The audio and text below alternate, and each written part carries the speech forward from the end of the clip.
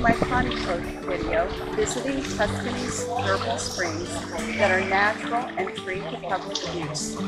Join me as I take you to the 4 best that I could find. We've come to this little thermal town of San Cassiano dei Bagni to explore the free thermal springs that are here. And this is actually in town. I have to go up here and see if this is warm water. No, it isn't. So I'm not sure that's a thermal spring. It's just a nice looking fountain. But anyhow, just get an idea of some of the buildings.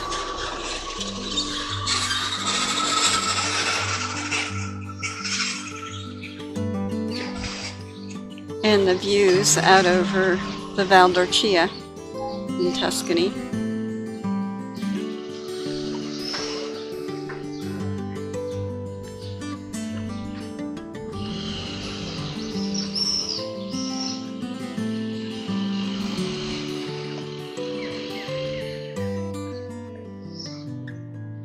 We're visiting the small thermal town of San Cassiano dei Bagni.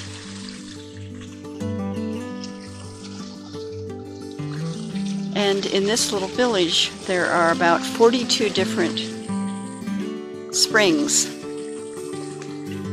that the thermal waters come from. And we found one of them. Let's go up and look at the source.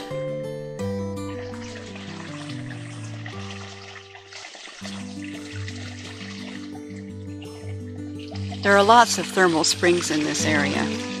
We're in the Siena province, about 70 kilometers southeast of Siena, and the area has a lot of little thermal towns. But this particular town has been a thermal springs resort on and off for centuries.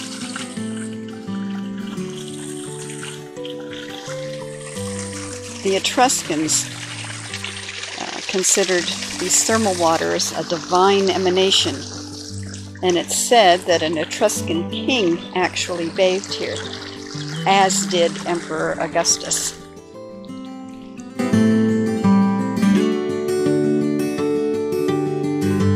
So I'm leaving the free thermal spring at Bagno Bosolo and heading down the road, going past some gardening areas, to the larger free bath. There's a spigot coming out of the mountainside with warm thermal water. The hillsides are full of springs.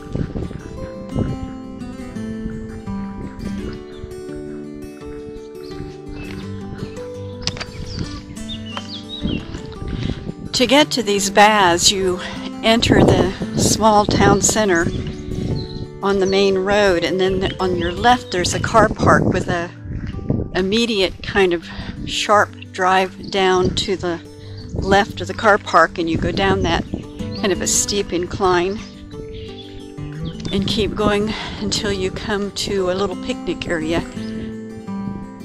And that first thermal spring is right across from the picnic area.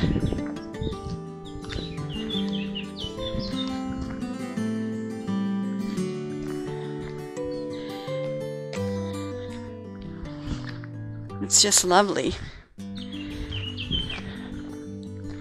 The birds are singing, the sun's out. It's a beautiful day in May. What more could you ask for than a thermal bath natural? Here come some people dressed for the thermal springs. Giorno.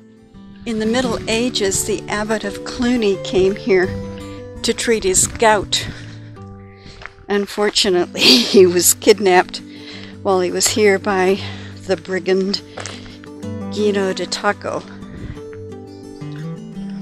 After a lull in the Middle Ages, San Cassiano was kind of restated as a thermal bath area in the 13th century for healing. And then the 17th to the 18th centuries, The area became favored by Italian and European nobility.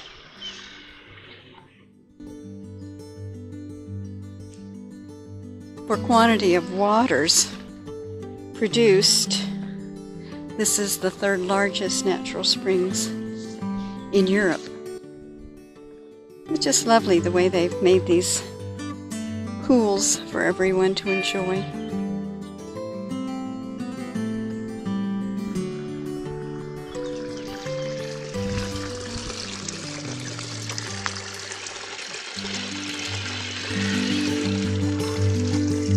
They run back and forth so it circulates the water.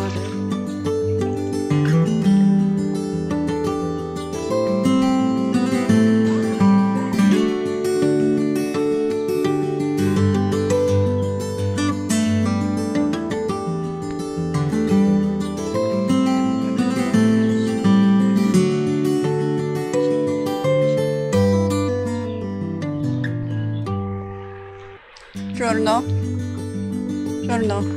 San Cassiano dei Bagni, the Siena province.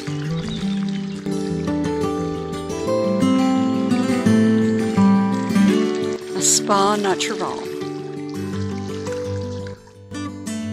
If you decide that you would rather have a proper spa with all the amenities and niceties of life,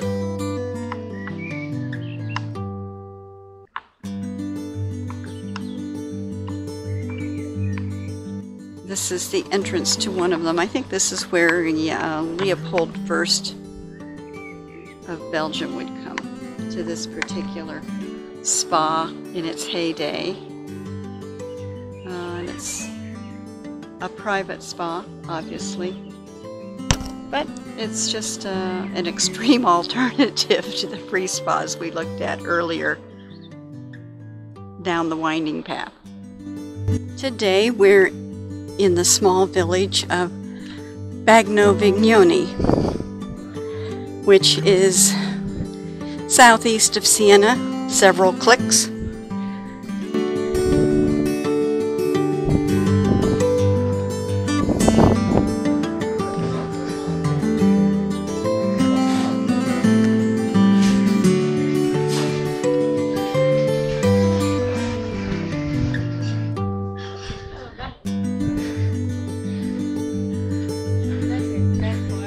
Approaching the covered area, the loggia, which is right next to the main square of the town, which, as you will see, is a rather special main square. As part of our little series on visiting free thermal spas in Tuscany, today we're in the small town of Bagno Vignoni, which is unique in that it's the only place in Italy where the main square is filled with hot springs water. This Renaissance-era piazza is actually built on top of the original hot springs used by the Romans beginning in the 9th century.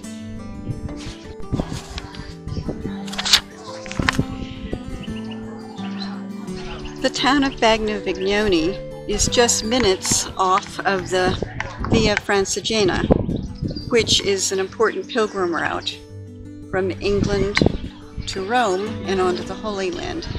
And it's still much in use today. We see lots of people hiking that as we pass through Tuscany. Two historical figures who enjoyed the hot springs rather regularly in Bagno Vignoni were Pope Pius II and also Lorenzo the Magnificent of Medici fame. And you can see the water bubbling out in the middle because the hot springs are bubbling up. We're going to head out on the edge of town and visit the free thermal hot spring pools. This area where I'm now standing is the Park of Mills, and it used to be a series of mills that they had set up. Of course, they're all gone now. But what's interesting is they have these little canals that the water ran through to generate and power the mills. Most of them are empty, but there's one over here that has water in it, and that's warm thermal water if you wanted to soak your feet.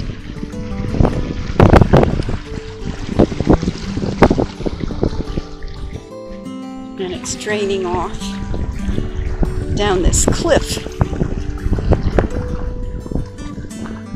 And I'm going to see if I can't head down the cliff, because I suspect that's where the free pools for the mineral waters are.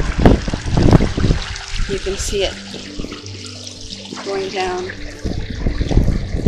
and falling off the edge of it. So let's see if we can't get down a little bit closer and find some of these thermal pools. Heading down these steps to try and get to the thermal pools at the base of the cliff. I don't know how long a hike this is. I thought it was just a couple minutes walk, but it looks like it's getting a bit more involved. I'll keep you posted.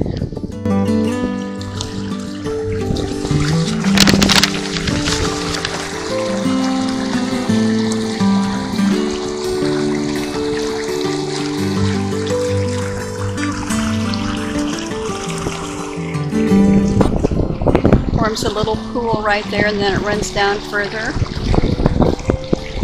There's a big pool off to the left out here that I can't see from where I'm filming this. But you can see off to the right a small narrow pool, and then a much nicer one. Beautiful aquamarine colors.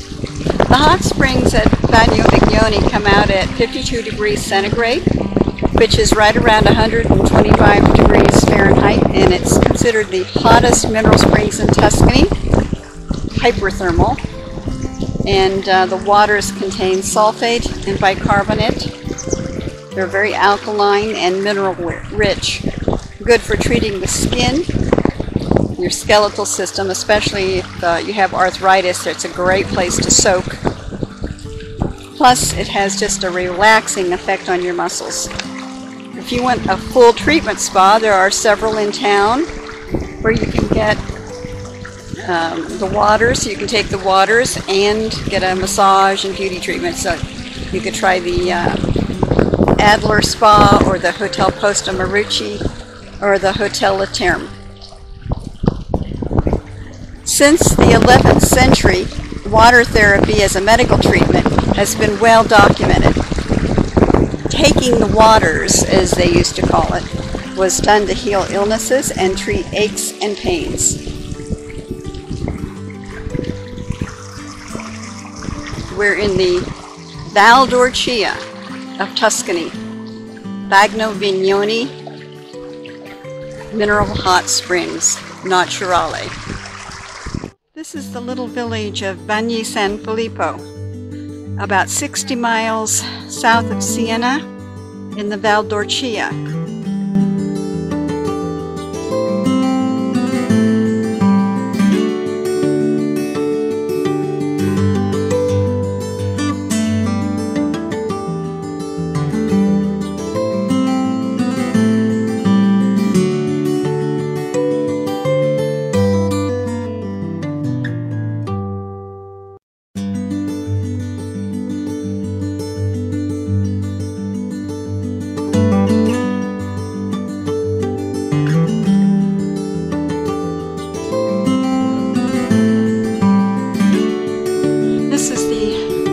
Enormous mineral formation coming down the mountain from the thermal springs.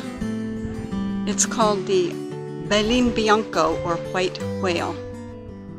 And there you can see some people enjoying one of the pools nearby.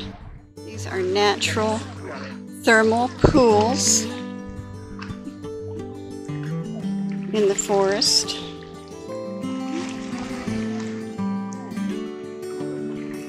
slight smell of sulfur in the air.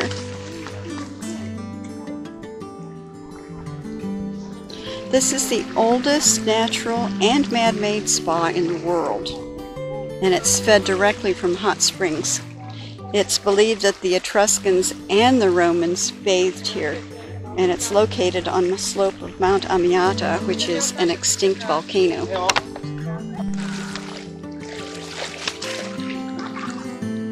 Minerals found in these waters are calcium, magnesium, sulfur, and sulfate. The healing properties are good for joints, bones, skin, and the respiratory system.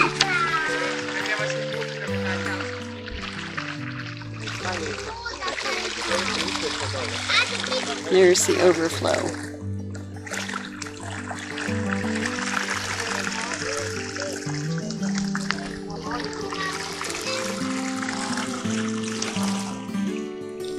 These springs, Bagni San Filippo, were named after Prior Filippo Benizzi, who discovered the springs and mentioned them in his writings as far back as 1271.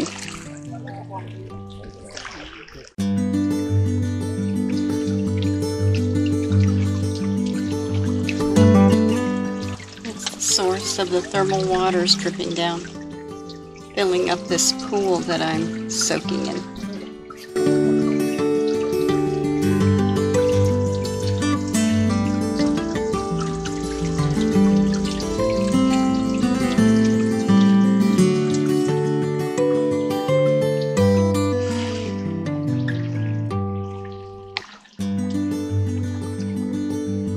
This is the Hotel Terme in the village of Bagni San Filippo, and if you'd rather have a proper spa and a massage, this is where you'd come.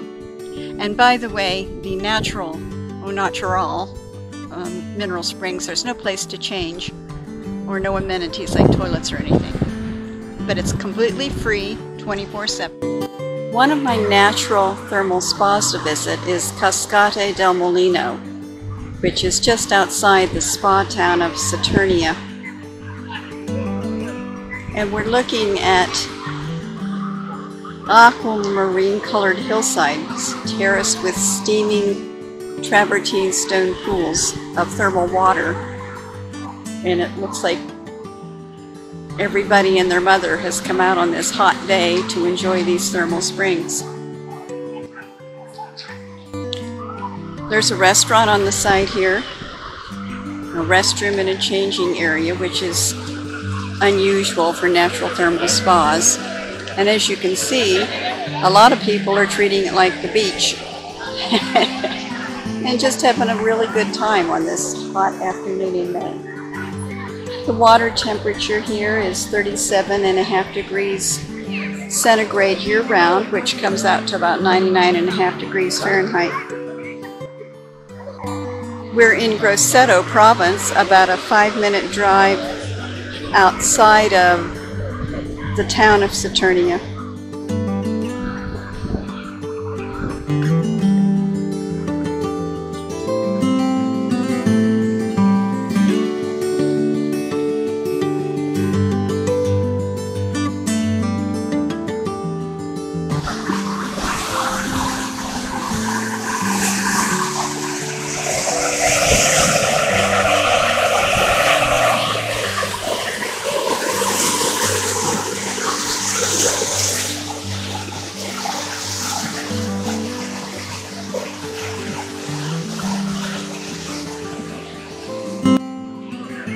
In the 1300s, this area was a hideout for outlaws, and so it was basically burned to the ground and forgotten until taking the waters came back into vogue.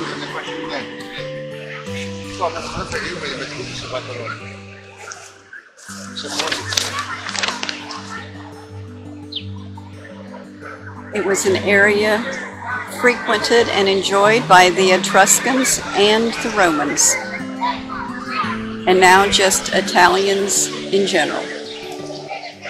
These rocks are pretty unforgiving, so it's a strong suggestion that you wear water shoes, as most people have sandals or some kind of river shoe.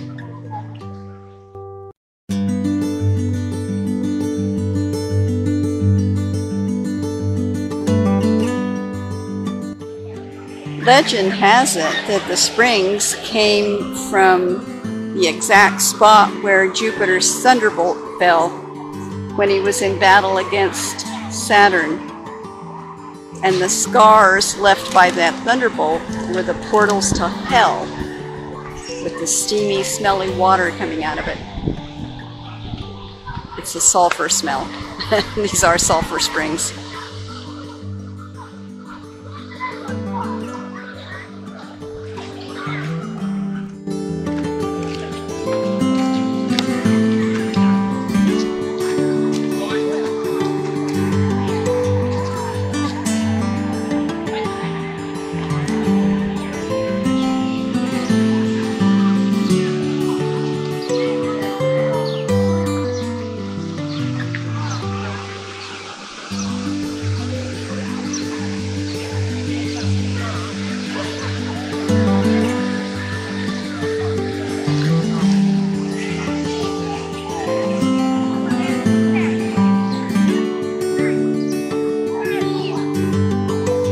Taking the waters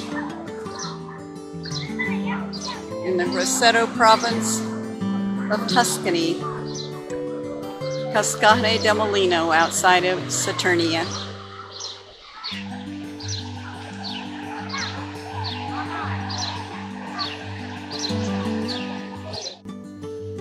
As always, thanks for joining me as we visited these natural spas. Each location is featured on my new app Paripoche.